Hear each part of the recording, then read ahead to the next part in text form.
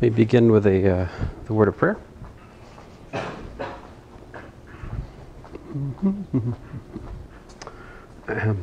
Dearly Father, we thank you for this day. Again, I thank you for this nice weather we have, and I just pray that you be glorified in what we do.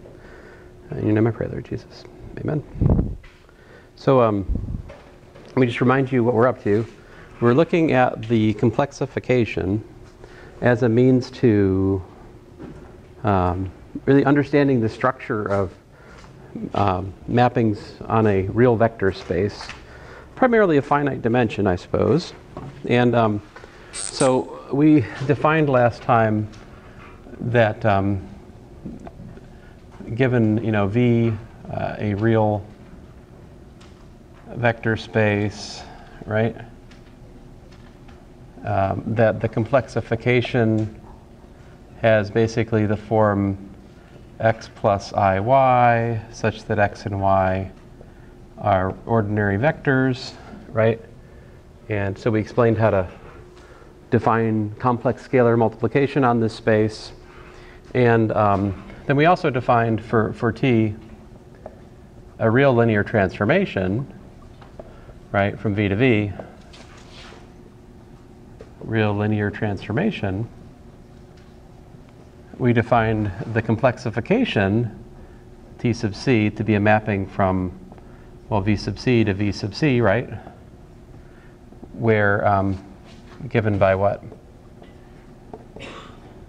T sub c of x plus iy equals to t of x. Oh, my bad, me. Given by t of x, t sub c, I'll get it eventually here, guys.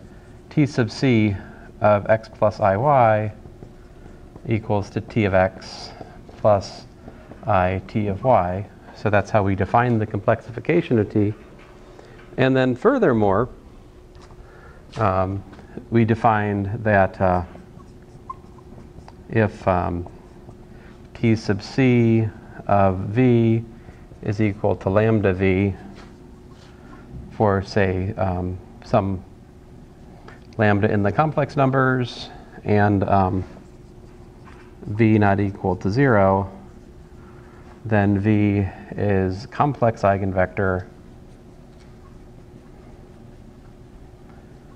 for t, with obviously complex eigenvalue lambda, right? And so it is an honest-to-goodness eigenvector for the complexification, right? But technically speaking, it's not an eigenvector for the original map, right? So, however, you might notice that we also had that theorem, right? That V equals to the span of beta, real span. I'll put an R here because it's kind of relevant. So sometimes we adorn the span with the type of coefficients we're using, right? So if V is the span, the real span of beta, then the complexification of C we can also write as the complex span of the same set, beta. So every basis for the real vector space can also be thought of as a complex basis for the complexification of the vector space. And this has important logical import for us because this means that we can, on the one hand, look at the matrix of T with respect to the basis beta, right? And we can compare that to the matrix of T sub C with respect to the basis beta. But over here in the complex sense and over there in the real sense. But what's the story? They're the same matrix, right? But T beta beta is literally equal to the complexification of T beta beta. So what's this mean? The characteristic polynomial of T with respect to, say, variable S is going to be equal to the characteristic polynomial of T sub C with respect to variable S. Right. Like they share the same characteristic polynomial because they share the same matrix, right? You can prove that characteristic polynomials are equal for similar matrices. So there's no loss of generality of pointing out that these two matrices are equal. Like it's still going to be true that the characteristic polynomial is what it is for any other choice of matrix, right? That's a homework exercise I should have assigned if I didn't. There's still time. I'll shut up. But any questions so far? So what this all means is that if you find the eigenvalues for your matrix, for your given real transformation, you've already found the eigenvalues for the complexification just the same. So that's pretty neat. The other thing we had was that for T an element of the linear transformations on the real vector space, and you know, T of V equals to lambda V and I guess I should put sub C here. You know, V not equal to 0 and lambda in the, let's say equals to alpha plus I beta in C, we have, well, I guess I should also say, let me say V is equal to A plus IB as well, all right? Where A and B are real vectors, we can do that, yep. Well, we define lambda bar, so guys, sometimes I use lambda bar, sometimes I use stars and bars, conjugate anyway, alpha minus I beta, that's the complex conjugate. And likewise, the complex conjugate of V, which I'll also call V star. You know, who uses stars, who uses bars, I forget, but one convention's popular in physics, the other is more popular in math. But you'll see both, okay? Complex conjugate. I'll let you use either. Now, but you do need to use one. I mean, you do need to be aware of what it means. I mean, definitely. So then here's the conclusion. T sub C of the conjugate is equal to lambda conjugate V conjugate, right? In other words, for a real linear transformation, complex eigenvectors always come in conjugate pairs, right? So you have V, let me just write it as a pair. You have V with lambda, and complex conjugation gives you V conjugate with eigenvalue lambda conjugate, right?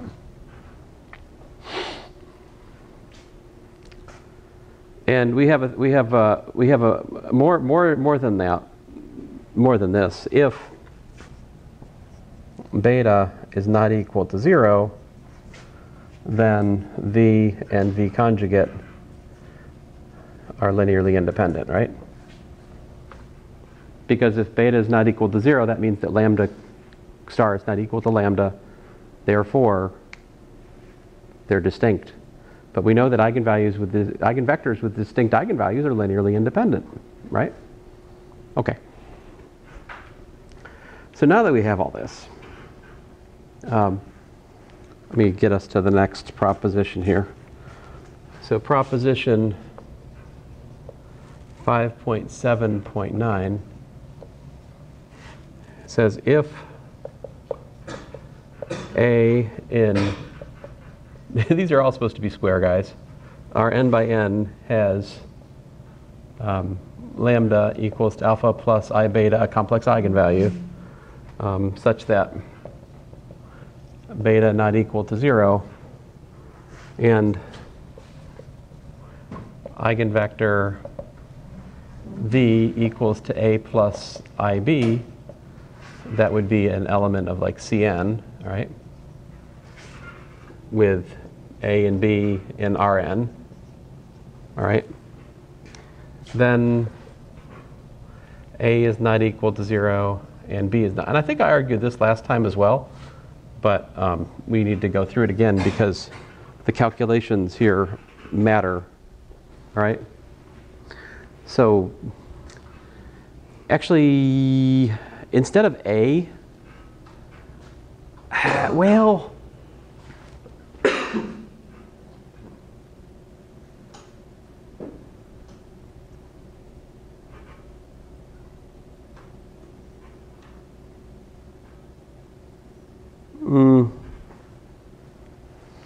So I'm debating whether or not I want to switch this over to like a theorem about linear operators instead.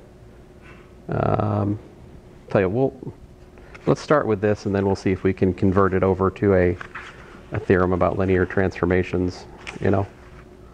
All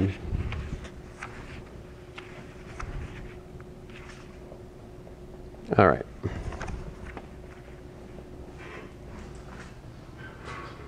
Well,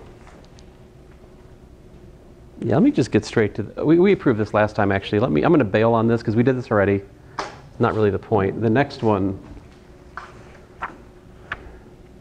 was the next thing I perhaps should prove, which was proposition 5.10, which said that A and B are actually a linearly independent set of real vectors. So same data, but instead of A not equal to 0, then you know, A comma B linearly independent. I guess if you have this theorem, if you have this proposition, then you automatically get the previous one, right? Because they can't be 0 and be linearly independent, you know? All right, so the proof is a little bit sneaky. Let's look at it. This one I get stuck on sometimes, but you guys won't. Let's see here. So we have, let's write what we got in front of us. We've got V is A plus IB, and we've got V conjugate is A minus IB, right? By the assumptions of the theorem.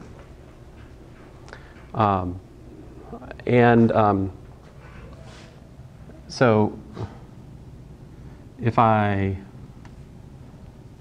subtract or add these, I get things, right? So if I add them, I get V plus V conjugate is 2A, right? And if I subtract them, I get V minus V conjugate is 2IB, right? You might recognize these calculations from like the imaginary exponential stuff. It's very similar. So this all tells me that, let's see here. So thus A is equal to 1/2 of V plus V conjugate, right? And B is equal to 1/2I of V minus V conjugate, right? Great. We're trying to prove that A and B are linearly independent. Let's do it. So how should we do that? I mean, there's various, you're like, take the wedge product. No, I won't do that. Oh, it's kind of tempting. I'm going to do this. C1 is rather an imaginative. C1A plus C2B equals to 0 for C1 and C2 where? What kind of linear independence am I claiming for A and B? Real, right. So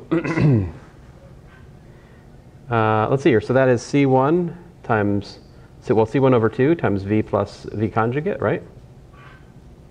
Plus C2 over 2I, V minus V conjugate equals to 0. But we know that V and V conjugate are linearly independent because they're eigenvectors with distinct eigenvalues, as we discussed just a second ago, right? So if I rewrite this as, say, C1 over 2 plus C2 over 2I, V plus C1 over 2 minus C2 over 2I, V conjugate equal to 0. I can then equate both of the coefficients there to 0 because we know that V and V star are linearly independent, right? As complex vectors. We're getting real independence from the complex linear independence of the conjugate eigenvectors, yeah? So this implies that, you know, C1 over 2 plus C2 over 2I is equal to 0, and C1 over 2 minus C2 over 2I is equal to 0. But that, of course, implies C1 equals to C2 equals to 0, right? So you lose 20% of the credit on the Math 200 test right here for the lack of detail going from here to here. Like, I definitely will get you for about 20% right there. But on the other hand, this is, you know, not much of, well, anyway, shut up. I don't know. I feel your pain. So, but I'll be causing the pain next semester. So anyway, so there you go. Yeah. Now, what's up next? Well, so that means that A and B are, you know, linearly independent vectors, right? And by the way, this likewise, so like likewise, you know, if you had, you know, Vj is equal to Aj plus Ibj for distinct lambda j equals to alpha j plus I beta j not equal to 0 for all j, right? Then A1, B1, A2, B2, however many there are. What do we want to say? J equals what? 1 to, say, k? So A1, B1, A2, B2, all the way out to AK, comma, BK is linearly independent, right? The proof of this is nearly identical to what I just went through for a single eigenvector, right? Because you can repeat these arguments at for each eigenvector, basically. And you have all the coefficients are vanishing, assuming that the complex eigenvalues are distinct. So almost the same proof gives you this. All right? Okay. I find it much more interesting to look at this with respect to a linear transformation, so let me get over to that. Like, we could convert what we just did into information about how the matrix similarity transforms, but I'm just going to go ahead and skip over to, I've got a bunch of examples in the notes of actual, you know, numerical problems with complex eigenvectors and such, and even commentary about like issues with numerical subtleties. But eventually I get to section 5.9, which is where I want to be, which is the real Jordan form. And there we find the following theorem. And here it is. If V is two-dimensional real vector space, and T going from V to V is a linear transformation with complex eigenvalue lambda equals to alpha plus I beta with beta not equal to 0. All right. And complex eigenvector V equals to A plus IB, of course, which is an element of VC, right? And here, just to beat a dead horse, A and B are elements of V, right? And I mean, I haven't written it up here, but I am assuming, of course, that alpha and beta are real values here, right? So in the complex class, we make an agreement that whenever we write z equals x plus iy, it will be understood that x and y are real. In the interest of not announcing x and y are real 1,000 times in the course, maybe I should introduce that custom here as well. In the context of the complexification, when I write a formula like this, right, or like that, let it be understood that A and B are real, alpha and beta are real.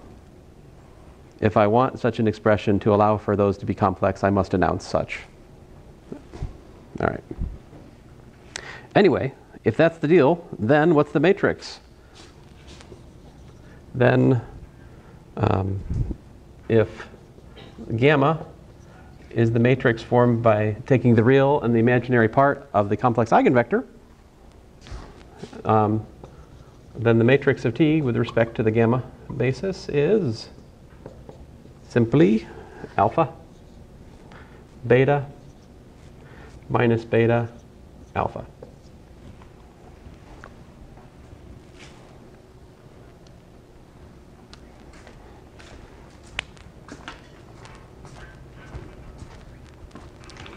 So let's prove that. It's not much to prove, right? Like, all right, so we're assuming that T of A plus IB is equal to alpha plus I beta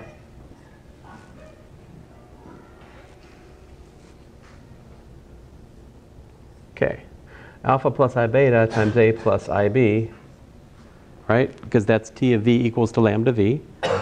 But work it out.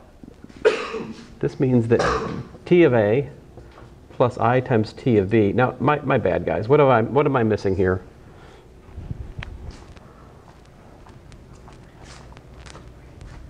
I only take off like 30% of your credit if you make this mistake on the test, right?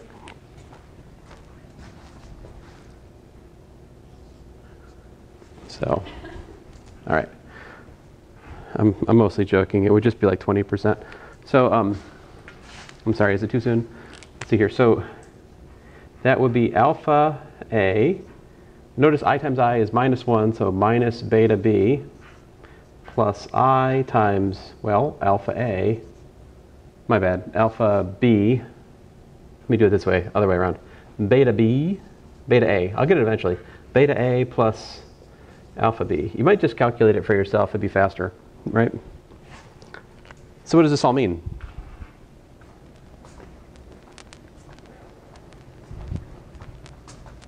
T of A equals alpha A minus beta B.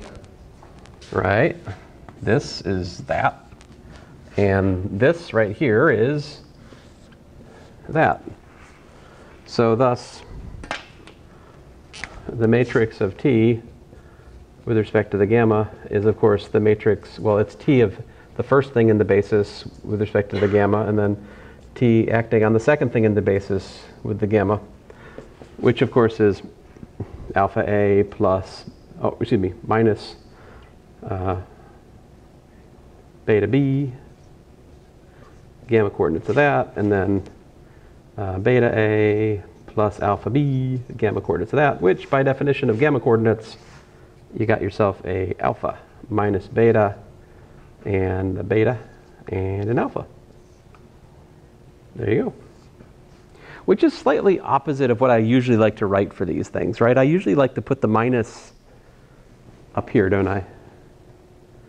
I mean, that's not this, you know? But I usually like to put the minus up there because of the interpretation of the regular representation as it connects to left multiplication on the complex numbers. If you've done the bonus project, you know what I'm talking about a little bit. A certain purple student was suggesting that I make the bonus project due next class. Is that, no? Didn't you say that? No? You said I shouldn't do that. Okay. All right. And I should also not talk about this in class, right? Is this also true? No? Okay, just checking.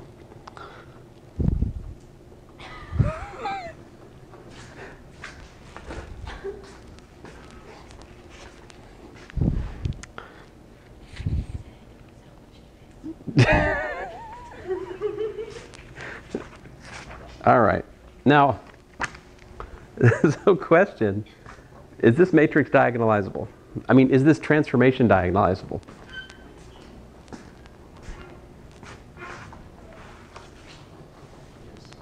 No.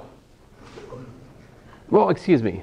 Which one are you talking about? Because my question was, I just said this transformation, but there's two choices here, aren't there? right? One of those you're right, one of those you're wrong.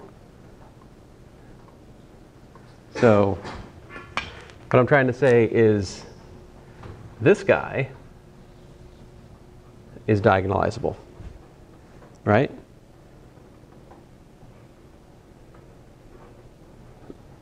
This one, T, is not diagonalizable.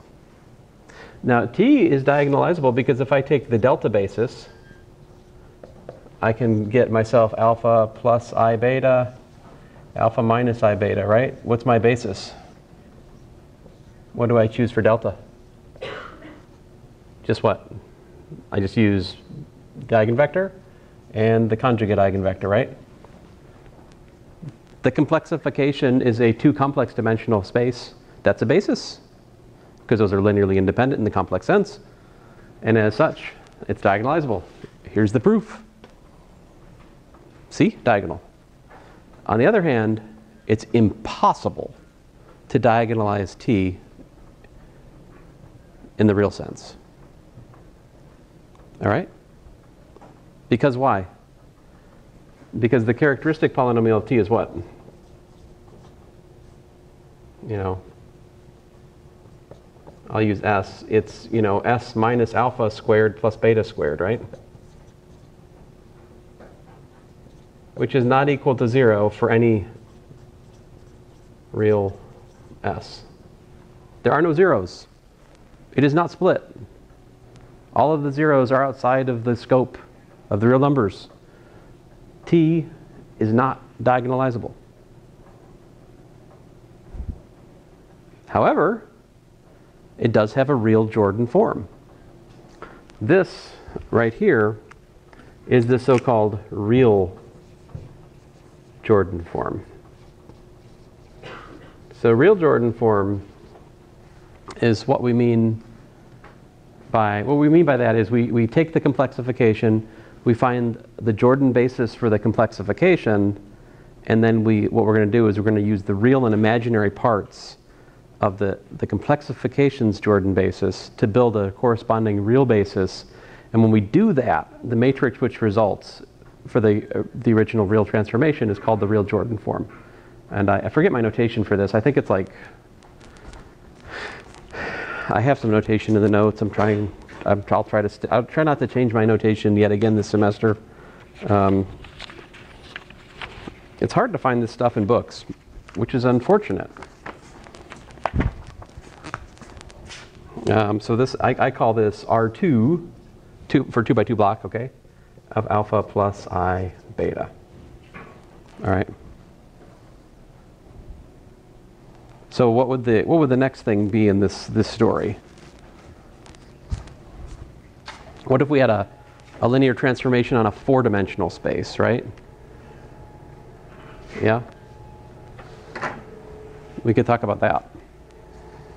If we have a 4 real dimensional space, then the complexification is on 4 complex dimensions, right?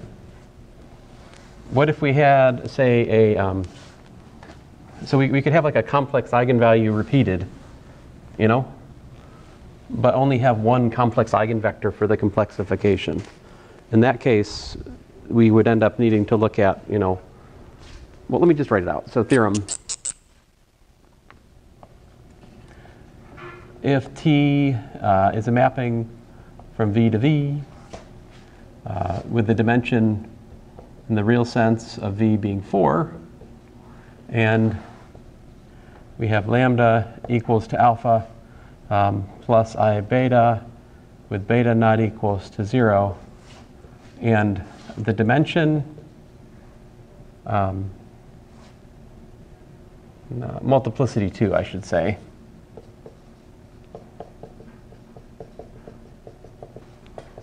in the algebraic sense, right? So just to be clear, I'm saying that the characteristic polynomial of T could be written as, you know, like S minus alpha quantity squared plus beta squared, all right? We have all this such that the dimension in the complex sense of the lambda eigenspace is equal to 1, all right,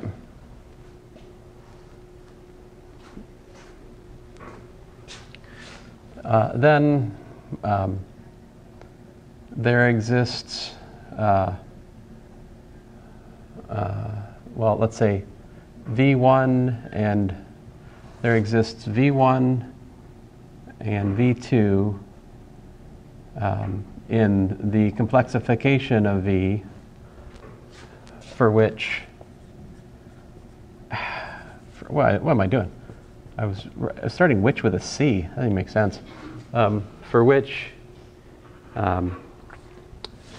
we could do like delta equals to, say, V1, comma V2, comma V1 conjugate, and V2 conjugate is a pair of two chains. So in particular, I'm saying T minus lambda, you guys will correct me here in a second, times V2 is equal to V1, and T minus lambda conjugate of V2 conjugate is equal to V1 conjugate. And then, of course, add the sub C. And that is why I won't take your points. See here, very good.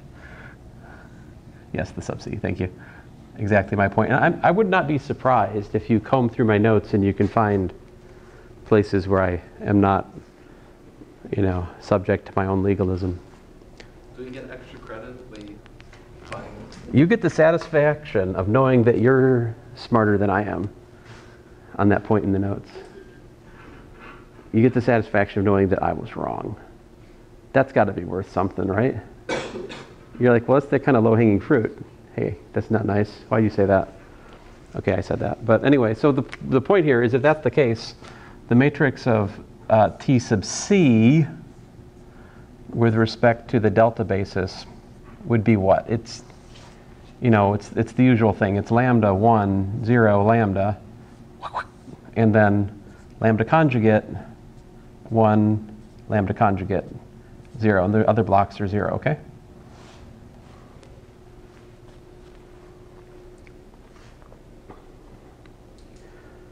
So far I have said nothing terribly interesting, except that, hey, you could look at the Jordan form in the case that the geometric multiplicity is 1.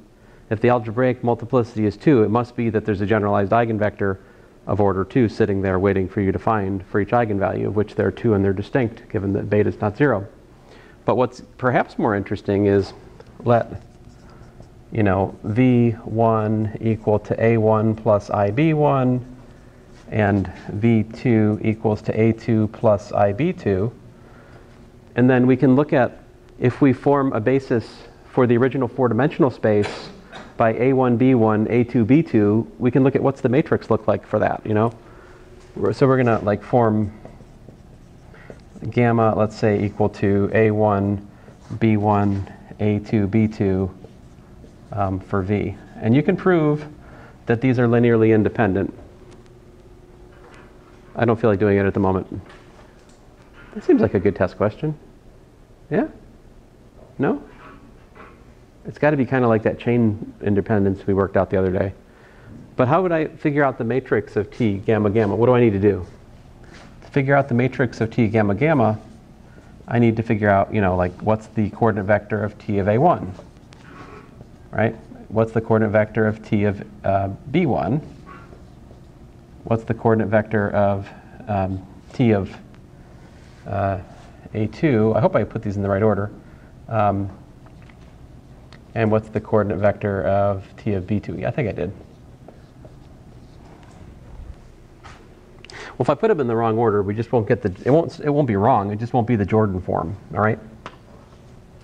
So look here. We have T of V1 equals to lambda V1. We have T of V2 is equal to lambda V2 plus V1, right? Those are the chain conditions. Did I write them down anywhere? Oh yeah, I did. Here, right? At this point, admonish me. Thank you. Very good. I'm starting to feel like a good custom in here is to not write the C. But then I can't take points off students. There's no fun in that, right?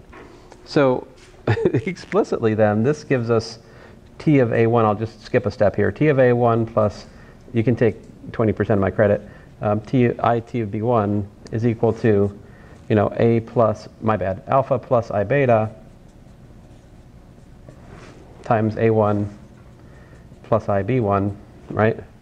And this, of course, will give me T of A2 plus IT of B2 is equal to, well, alpha plus I beta times A2 plus IB2 plus A1 plus IB1.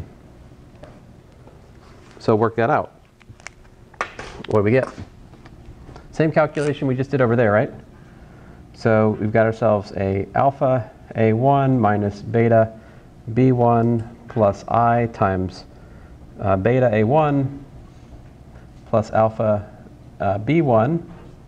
And then down here, we've got ourselves a alpha A2 minus beta B2 plus I times beta A2 plus alpha B2.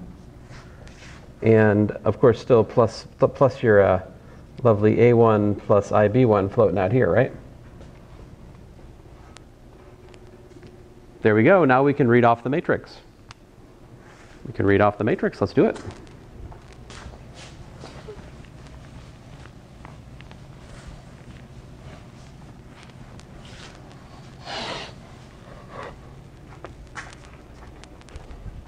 You guys excited? No? No? Oh, okay. Yeah, fine. Well, I think it's interesting. I think it's interesting. Let's see here. T gamma gamma is equal to. So from this, so we do the same thing we did before, right? We have two complex equations. We get two real equations for each, which means we get 4 real equations, which is good news because we need 4 equations, right? So we've got this guy is equal to that. This is that. That tells me columns 1 and 2 of the matrix, right? So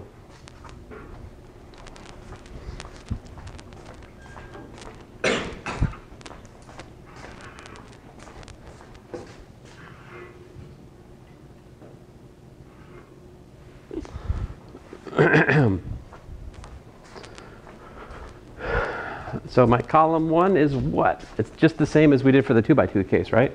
You got yourself an alpha minus beta, and then 0 and 0.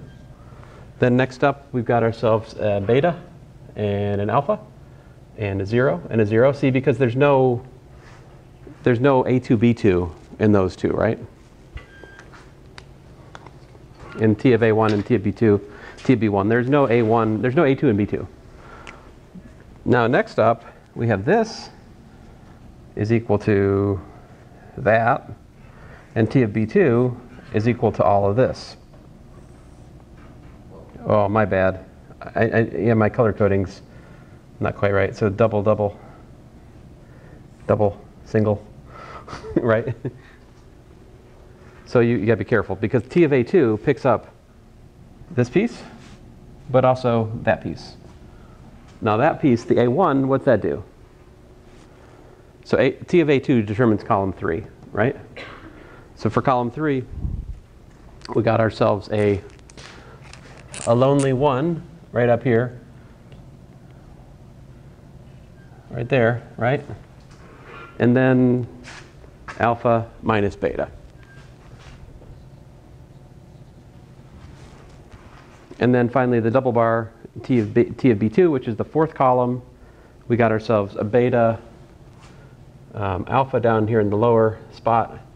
And we've got a 1 with the B1 spot, which is, wait a minute, what? Oh yeah, the second one. So let's put the 1 right here. There you go. This is by definition R4 of alpha plus I beta. This is the 4x4 real Jordan block. A 4x4 real Jordan block means that the complexification has a pair of conjugate 2 chains. But notice that we only needed to know one of the chains to set this up, right?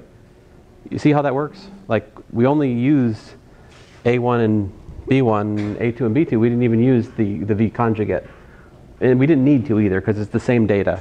You see that? Like, the complex conjugate's got the same real vectors and imaginary, like the real and imaginary parts, just the same. Do you maybe see where this pattern's going? I don't know, maybe not.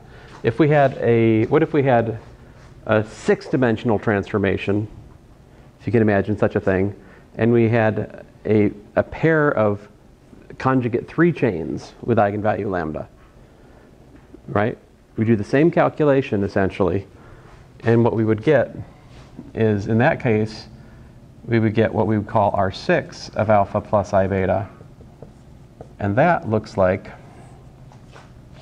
alpha minus beta, beta, probably should give this thing a name, right? Beta alpha,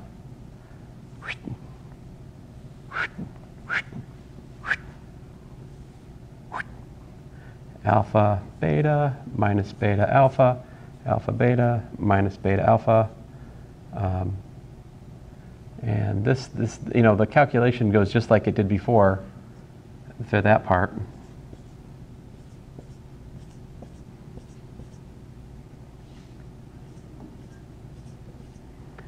But here, this ends up being 0 when you sort through it. And you get the 1, 0 here. That's what the 6x6 real Jordan block looks like. If you were to have the misfortune of having a linear transformation in a 6-dimensional real space, and it had a complex eigenvalue 3-peated, and yet there was only one complex eigenvector and its conjugate, right? If that was the case, this is what the real Jordan form for your matrix looks like. Now there's a way of capturing these formulas more elegantly, and that uses something called the tensor product. So I'll write it like so. So here's what it looks like. R2k alpha plus I beta we can write as R2 of alpha plus I beta tensor with the k by k identity matrix plus the k by k identity matrix tensored with the nilpotent element of order k that we've talked about before. Now you might be wondering what on earth I mean by that. I don't know if I even have a definition of tensor in the notes. I think I just illustrate by example pretty much. So let me erase this and write it up here. So like, you see what we got here? This is R, I'll get out of the way here in a second, R2, right?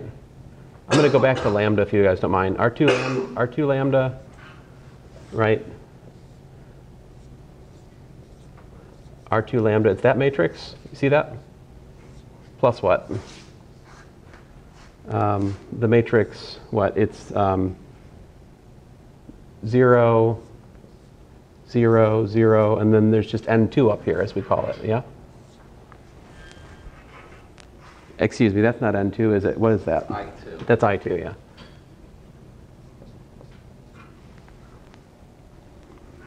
So here's the way this works. This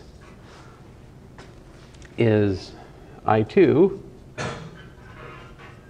tensored with 0, 1, 0, 0. And this one, on the other hand, is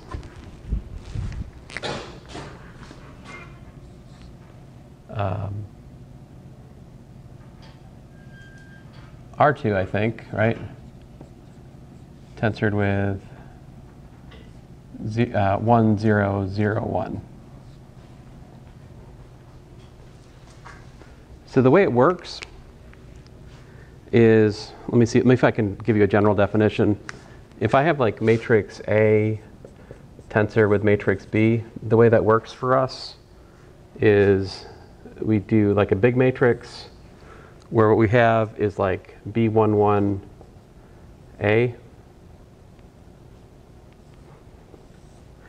B12A, and so forth and so on.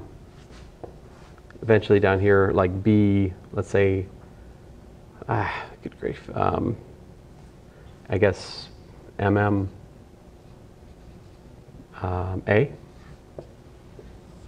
So if A is N by N and B is M by M, the tensor product, or this is also sometimes called the Kronecker product.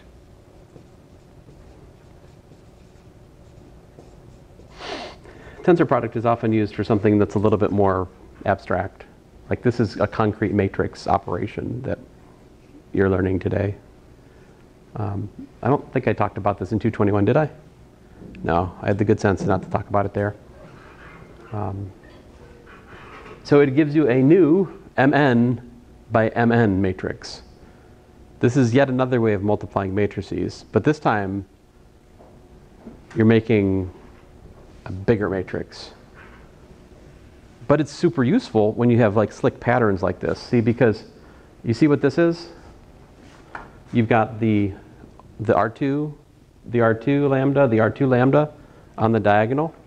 So you can get that by just doing, you just want to put an R2 lambda everywhere there's one of them, and there's just one of them wherever the identity is, right? Non-zero. So that puts chunk, that builds this piece, this piece, this piece. And then I'm putting the identity matrix a couple places, right? So the 2 by 2 identity matrix, and I'm putting it where? I'm putting it in this block and in that block. So if you use your imagination, you can see that that's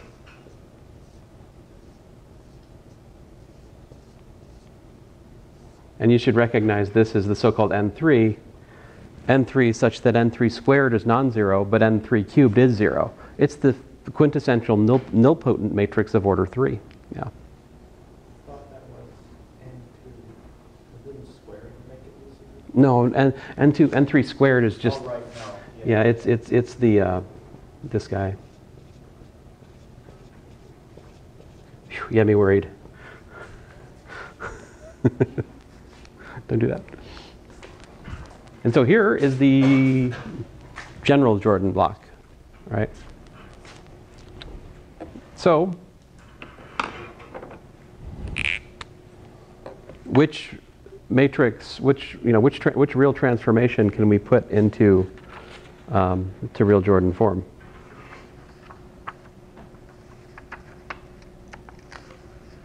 Like which real transformations allow for finding a real Jordan form? Let me put it a different way. Is there any real transformation which doesn't allow for a real Jordan form? No. See, because we can always complexify it. And the complexification always has all of the eigenvalues because the complex numbers are algebraically closed, right? Every complex polynomial completely factors. As such, we can always find a Jordan basis for the complexification. And because of the structure, they have to come in conjugate pairs. The chains have to have a conjugate pairing structure. So you'll have to be able to have half of your Jordan chains. If you take the complex conjugate of them, you get the other half for the complexification's Jordan form. And then if we rip off the real and imaginary parts of those chains and build those in the systematic way I've showed you, this defines what's called the real Jordan form of the matrix. Yep. And even if it has zero eigenvalues or real eigenvalues, you'll just end up with zeros. Right, yeah, I should, fair enough. So like the duplication I'm talking about is only for the complex eigenvectors. True enough, if we had like a real eigenvalue in the midst of this, it would just behave like usual, right? That doesn't have to come with the pairing, obviously. Only for the complex eigenvalues do we get the pairing We could also have, like, generally we'll have a mixture, right? We'll have some real eigenvectors with real eigenvalues, and we'll have some complex conjugate pairs for a real transformation. But the union of those two things has to give us what we call a real Jordan basis. And the transformations matrix with respect to a real Jordan basis will be a direct sum of the real Jordan blocks we looked at before, you know, J whatever, J1, J2, J3, whatever you need of the real eigenvalues. And then also with the direct sum of these real Jordan blocks. What are these geometrically? Like the fundamental one, the R2, wherever it was, if you look at that, what that is actually is a rotation dilation. You can rewrite that as a rotation times a rescaling. So that's what the real Jordan blocks are doing geometrically. They're no eigenvector in the real sense because they take vectors and they stretch them out and then they rotate them, right? That's not usually going to be back in the same direction as the vector to start with. That's why there's no real eigenvector. It's because that part of the real transformation corresponds to like a rotation dilation. But of course the eigenvector part just corresponds to stretching it out along those directions. I don't have a good way to explain the generalized eigenvector. What's that geometrically? I don't know. You guys can explain it to me. I'd be happy. I don't know what to say about that. I don't have a quick thing to say there. I mean, but they're out there. They're there. So listen, next time I'll show you how we can use all this to solve every differential equation known to man. So yeah, but anyway, that's pretty much it for the Jordan stuff. Oh, I have your homework to give back to you, so I'll do that.